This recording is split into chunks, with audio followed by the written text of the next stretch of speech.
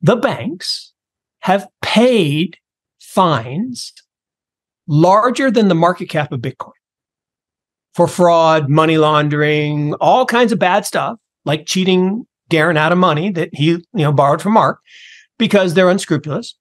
And not all of them, but many of them. And now with triple entry accounting, with blockchain, with a ledger that is permanent, immutable, and not corruptible, we solve that. So the banks are freaking out. They're like, no, we skim $7 trillion a year out of this system. It's 6 to 8% of global GDP goes to the banks for trust, but we can replace trust with truth. Morgan Creek Capital Management founder and chief executive officer Mark Yusko has been warning about the relentless efforts of the traditional financial industry to get rid of the cryptocurrency industry for a while now. Last November, after the collapse of SBF FTX and Alameda Research, Yusko repeatedly stated that the collapse was specially orchestrated to bring some controversy to the crypto industry and give U.S. regulators free rein to launch its aggressive onslaught against the industry. Yusko has repeatedly described how a famous U.S. investor pulled out of an investment agreement regarding digital asset lender BlockFi at the very last minute in 2022. According to Yusko, most of the crypto-related firms that went belly up during the widespread contagion that made millions of investors wary of the budding cryptocurrency industry were a result of the banking sector's continued interference. The hedge fund manager believes the centuries-old industry is in cahoots with U.S. regulators to permanently cripple the cryptocurrency industry so their absolute control of the world's wealth can remain unchallenged. Yusko has asserted that in return, U.S. politicians and regulators get more money to fund their ambitions. An example is Sam Bankman-Fried's multi-million-dollar political donations to both Democratic and Republican politicians before his arrest. There is an endgame to all of this, Yusko believes, an endgame that would satisfy the insatiable desires of the traditional banking sector and give politicians and regulators adequate control over how people's finances and investments. According to Yusko, this endgame will be fully operational before 2027, which is when he expects the ongoing onslaught on the cryptocurrency industry to completely tire itself out and give way to grudging acceptance and respect. We are in the then they fight you phase, and it's about to get very intense because several antecedents show that the top guys in the banking industry will do anything to hold on to control, power, and the $7 trillion they are able to skim off annually. We will now bring you clips from one of Mark Yusko's recent interviews as he discusses the mode of operation of older industries try and get rid of new, better entrants. This is a fascinating discussion you don't want to miss. So watch the video to the end, smash the like button, and subscribe to the channel so you never miss any of our subsequent uploads. Also, ensure you drop your comments and observations in the comments section below. Everything you do helps with the YouTube algorithm and contributes to the channel's growth. Thanks and enjoy the video. I used to tell the story about the Medicis. The Medicis invented fractional reserve banking, but they didn't actually. And I always said they borrowed, stole, right? Picasso said, good artists borrow, great artists steal. And they borrowed this idea from some monks. And I didn't actually know who the monks were until I went this summer on a trip to Spain and Portugal. And I learned that the monks that the Medicis borrowed from were the Knights Templar, the Order of Christ, the monks in Portugal.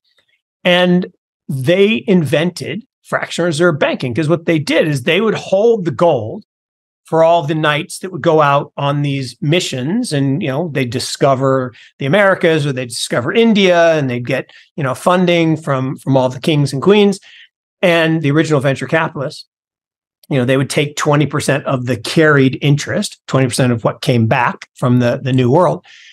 And these knights, basically, some of them didn't come back because it was kind of a rough time back then. And so the other knights were like, well, what do you do with all this gold? Hey, I got an idea. Let's lend it ourselves to other people and fund some of these things. And so we can keep some profit and we'll charge interest. That was the creation of fractional reserve banking. So the Medicis did the same thing. And look, in the old days, if I lent you money, right, I wrote down in my ledger, Darren owes me $100. Now you come back a year later to pay me 110 with interest, but I'm an unscrupulous guy and I've changed my ledger and it says 200. And you're like, no, I only borrowed 100. I'm like, right here, this is the truth because you had to trust me and I'm not a trustworthy guy. So the Medicis came along and said, no, that's a bad system. Darren, you keep a ledger. Mark, you keep a ledger. And we, the benevolent Medicis, for a small fee, will decide that the ledgers match. But here's the problem. I'm an unscrupulous guy. I go to the Medicis. I'm like, I'm going to change my number to 200. I'll give you half. You get 50. I get 150. Darren loses. Okay. So you come back, pay me the 100. I say 200. And you're like, hey, Medicis, it says 100. Darren, you must have written the number down wrong. I don't know. You must have blown it. Well, so we had this system based on trust with a bunch of untrustworthy people, but we can replace trust with truth. We now have a ledger that gives us truth. You wrote down 100, I wrote down 100, and the third ledger says it's 100. And no matter what I say or what you say, the ledger says it's 100. No one loses. We all win. And we take that $7 trillion of frictional costs and we can liberate it, okay, and get more creativity, more productivity. And the future is very bright, but we got to get through this transition where the banks are clutching to keep control of this antiquated system that needs to go. Older industries, especially ones as rife with corruption as the banking sector, will do anything to tenaciously cling to power. It was the same thing the horse and buggy industry did to prevent the spread of automobiles in the late 19th century. They reportedly colluded with regulators to enforce strict and ridiculous traffic laws. An example is the red flag traffic laws that mandated drivers of early automobiles to take certain safety precautions, including having a pedestrian wave a red flag or carry a lantern to warn bystanders of the vehicle's approach. The United Kingdom's Locomotives Act 1865, or the Red Flag Act, stated, firstly, at least 3 persons shall be employed to drive or conduct such locomotive, and if more than 2 wagons or carriages he attached thereto, an additional person shall be employed, who shall take charge of such wagons or carriages. Secondly, one of such persons, while any locomotive is in motion, shall precede such locomotive on foot by not less than 60 yards, and shall carry a red flag constantly displayed, and shall warn the riders and drivers of horses of the approach of such locomotives, and shall signal the driver thereof when it shall be necessary to stop, and shall assist horses and carriages drawn by horses passing the same. The laws were enforced for over 30 years before they were repealed in 1896, when the older industry finally accepted defeat. Here is Mark Yusko with another example of corrupt collusion with regulators to stifle out a less powerful sector. I grew up as the son of a cable entrepreneur. So my dad was early on in cable TV.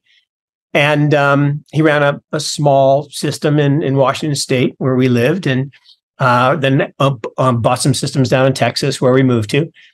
Long story short, there's this guy, John Malone. And John said, he was like JP Morgan in the old days. JP Morgan was famously quoted saying, I like a little competition. So what JP Morgan did to the Knickerbocker Trust is legendary and made them go away. John Malone did the same thing. He paid a little something to people in Congress and got them to pass the Cable Re-Regulation Act. And basically what it did is it made it a law that you had to have 2-way addressable systems. Well, that's very expensive, right? Cable's supposed to go one way. It's supposed to go from the hub into people's homes. But now it had to go 2 ways because we're entering, the digital age. And all these mom and pop shops like my dad could not afford to do that. So this law got passed. The price of systems plummeted. They all went out of business. Everyone went bankrupt. John Malone went and bought them all and created the largest cable company in the world. And then magically, this is great, magically, the law got repealed and he didn't have to make them addressable. It was crazy. I mean, it's funny how that just happens. And so banking is trying to do the same thing. Is laws like, rules like Basel IV are designed to intentionally concentrate the money at the tippy top of the pyramid.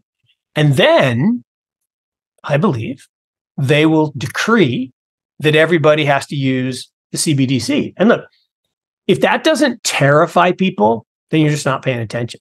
And if you haven't watched Augustine, whatever his last name is, the head of the BIS, Carstens, talk about what a CBDC actually is, and that, of course, the central bank should control how, when, and if you're allowed to spend your money.